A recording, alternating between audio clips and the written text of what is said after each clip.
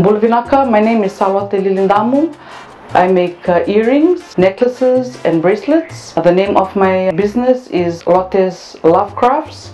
The one thing unique about my business is that I try to keep it as sustainable as possible by repurposing and by reusing as much as possible. I wanted to start my own business because I wanted to share my creativity with other people. The thing I love about running my own business is that it gives me a bit of flexibility with regards to time, as I have 2 children, so during the day while they're in school I can concentrate on running my business. I try to make an impact by training other women to make jewelry so that they in turn can generate income for themselves. Being part of this all program has shed light on the importance of having a business plan.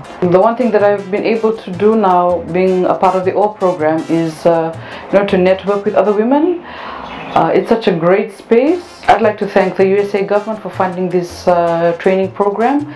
This is a golden opportunity for all the participants. The AWE training program has helped me to market my products better, and also it has taught me the importance of research in finding out what other jewelry makers are making and find out how I can do things better. Connecting with other like-minded women in the AWE training program has been really great because we've exchanged ideas, we've encouraged each other, we've also helped to market each other's products and services.